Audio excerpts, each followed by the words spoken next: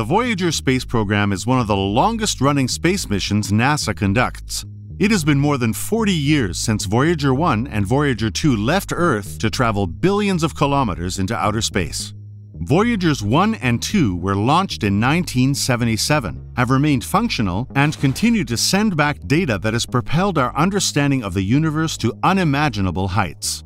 These spacecraft, designed using blueprints and low-level technology by today's standards, are a wonder of technology and are one of NASA scientists' crowning achievements. Over the past 40 years, both spacecraft have beamed back a continuous stream of data. But after this latest unexpected mission, it is time for them to retire. Stick with us as we explain why the Voyager probe is shutting down. NASA launched the Voyager 2 probe on August 20, 1977 from Space Launch Complex 41 in Cape Canaveral, Florida. 2 weeks later, the twin Voyager 1 probe was launched on September 5, 1977. Voyager 1 is currently about 14.5 billion miles away from Earth, making it the furthest man-made object from our planet. But there seems to be a problem. Scientists have recently been troubled by some strange data coming back from the Voyager 1 probe.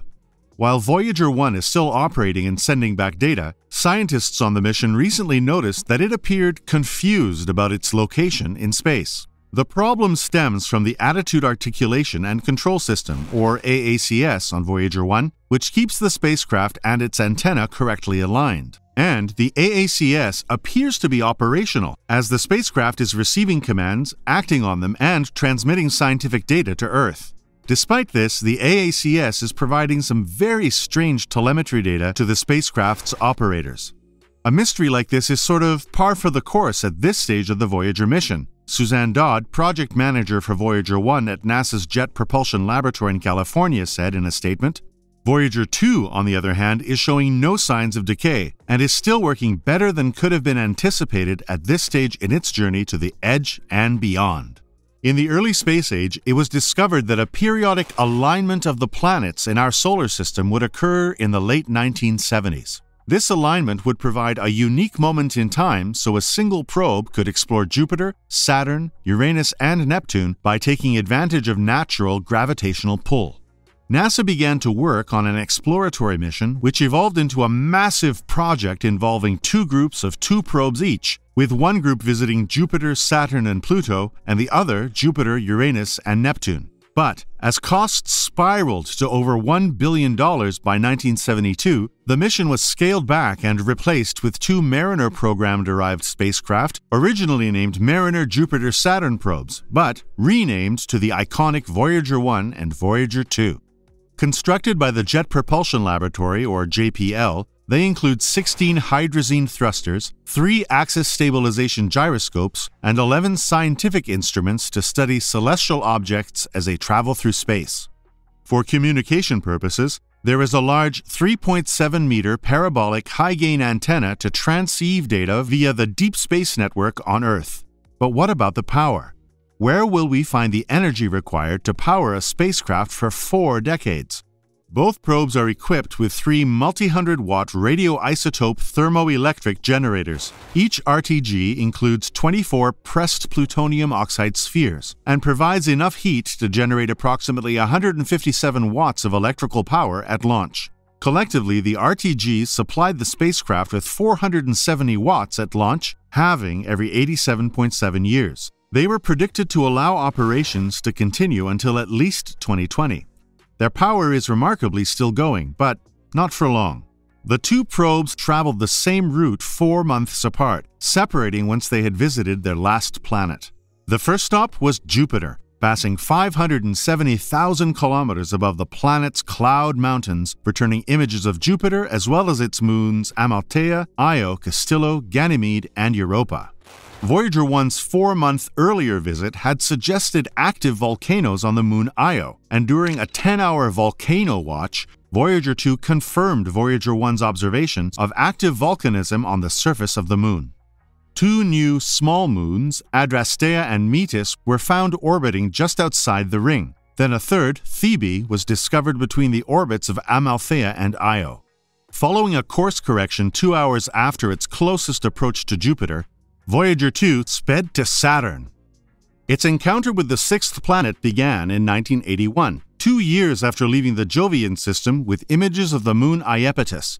Once again, Voyager 2 repeated the photographic mission of its predecessor, although it actually flew about 14,290 miles closer to Saturn.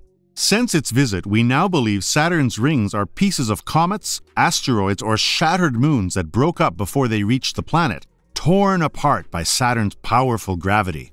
They are made of billions of small chunks of ice and rock coated with other materials such as dust.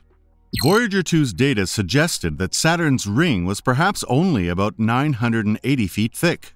During the encounter, Voyager 2 also photographed Saturn's moon Hyperion, known as the hamburger moon because of its shape. Saturn is estimated to have 82 moons, but only 29 are named, and the Voyagers helped with the discovery of Helene, Telesto, and Calypso. The Voyager spacecraft fulfilled their original assignments within the first 5 years, and mission planners then directed the veteran spacecraft to opposite sides of the galaxy. In January 1986, NASA's Voyager 2 became the first and so far the only spacecraft to explore Uranus, the second-to-last stop on its journey through the outer solar system. At the time of the Voyager encounter, Uranus had 5 known moons and a set of dark rings first observed the year the spacecraft left Earth. Astronomers had named the moons in order of distance from the planet: Miranda, Ariel, Umbriel, Titania, and Oberon, after characters and works by William Shakespeare and Alexander Pope.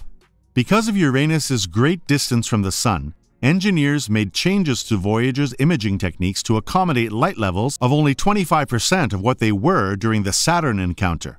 On December 30th, Voyager 2 discovered its first new moon, eventually named Puck, orbiting closer to Uranus than Miranda.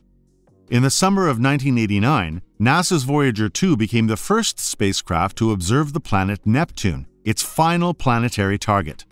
Passing about 4,950 kilometers above Neptune's North Pole, it was Voyager 2's closest approach to any planet since leaving Earth. 5 hours later, Voyager 2 passed about 40,000 kilometers from Neptune's largest moon, Triton, the last solid body the spacecraft would have an opportunity to study. Wrapped in teal and cobalt-colored bands of clouds, Voyager 2 revealed that Neptune looked like a blue-hued sibling to Jupiter and Saturn, the blue indicating the presence of methane. A massive slate-colored storm was dubbed the Great Dark Spot, similar to Jupiter's Great Red Spot. 6 new moons and 4 rings were also discovered. During the encounter, the engineering team carefully changed the probe's direction and speed so that it could do a close flyby of the planet's largest moon, Triton.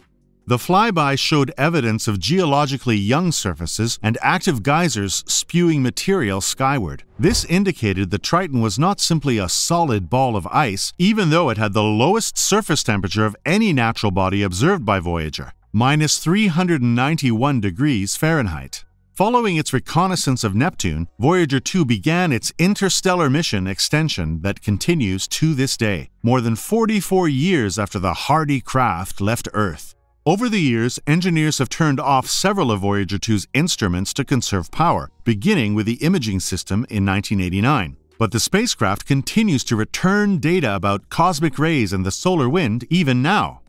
On November 5, 2018, Voyager 2 crossed the heliopause, which is the boundary between the heliosphere, the bubble-like region of space created by the Sun, and the interstellar medium leading to the rest of the Milky Way.